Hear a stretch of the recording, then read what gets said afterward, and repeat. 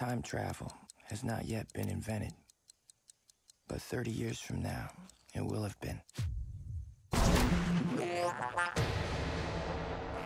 I am one of many specialized assassins in our present called loopers. So when criminal organizations in the future need someone gone, they zap him back to me, and I eliminate the target from the future.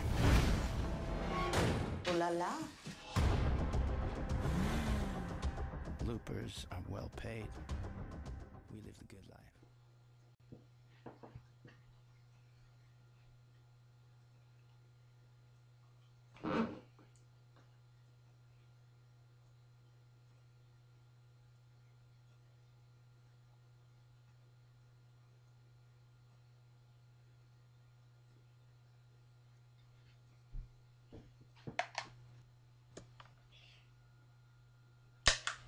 Alright, Looper. Now, Looper I've been waiting for. After reading the plot, I'm excited for it. Seeing the 2 stars, Joseph Gordon-Levitt, love him. Great actor, loved him in 500 Days of Summer. Absolutely loved that film. Even more loved him in The Dark Knight Rises. So he is such a good actor. Premium Rush, we can forget about that. Even though he did a good job in that, but Premium Rush.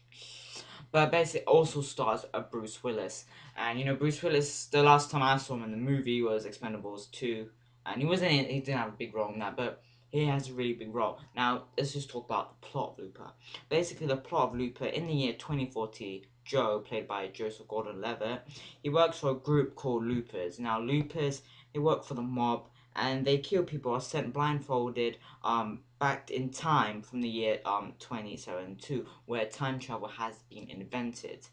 But one day he's waiting, you know, just to do his normal job. Then one day he recognizes the victim, which is himself. And then when he comes, he hesitates. He's like, oh, crowds myself. He hesitates. He runs off. So yeah, that is the basic plot of Looper. And there's a lot more things. Now Looper, there's so much good in Looper, so much good. So let's just get into it. Looper is fantastically acted. The performances in this movie are just outstanding. I mean, I can't say anything bad about it. There's nothing bad about this. The action when it's there, yes, when it's there, because you know there's not much action in this movie. When it's there, it delivers. It's so entertaining. You're so focused on this movie. You're really invested in these characters, and when the action is there, it is highly, highly entertaining. I was sucked in this movie. I could not take my eyes off the screen, and when a movie does that, well done to them. I was glued into this movie. If like someone was next to me going tap, I wouldn't even notice that tap because I'm so glued in on my eyes in this movie. Looper is an amazing movie, and Looper is beautifully shot. I mean, there's nothing. Oh, this movie is shot so well. I can't describe how well this movie is shot. It looks glorious, and I cannot wait to see what this movie will look like on Blu-ray. Wow! And you also got the performance in this movie by Joseph Gordon-Levitt as young Joe. He's fantastic. I've never seen a bad Joseph Gordon-Levitt movie. I really like him. Over the years, he's just been outstanding. Bruce Willis, wow, he was really, really well done in this movie. Bruce Willis really surprised me. I mean, it's Bruce Willis, come on, he's a good actor, and he really shined in this movie. The comedic humor in this movie and when it's there, it's really funny. You chuckle and everything. It's really nice.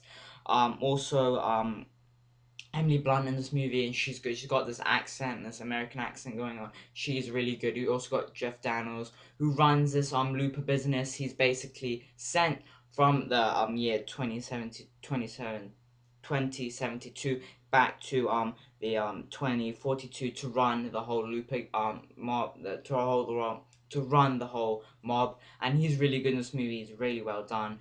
And this direction of the movie, I forgot the director's name, but he also directed Brick, which also starred Joseph Gordon-Levitt, and so they know each other, so they work really well in this movie. But if I had to get into the negatives, which is only one, if I had to say something, someone say I'm gonna watch Looper right now, is there anything bad in this movie? I'd have to say There isn't much to say about it, but it just takes a little long to take where you want to go to this movie. But that's a little complaint. You'll still enjoy that little ride there, but that's just a little complaint. But that's not going to stop you from seeing the movies. Like, oh really, I'm not watching. No, don't do that. This movie is amazing, and if I have to rate this movie out of 5, I have to give it 5 stars. Looper gets a 5 because this movie is well acted.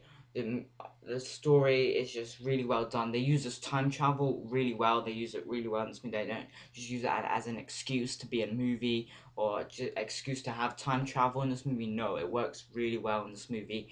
Acting, as I said, is outside. I just cannot get the acting. It's so good. Um, the way it's shot was just really well done.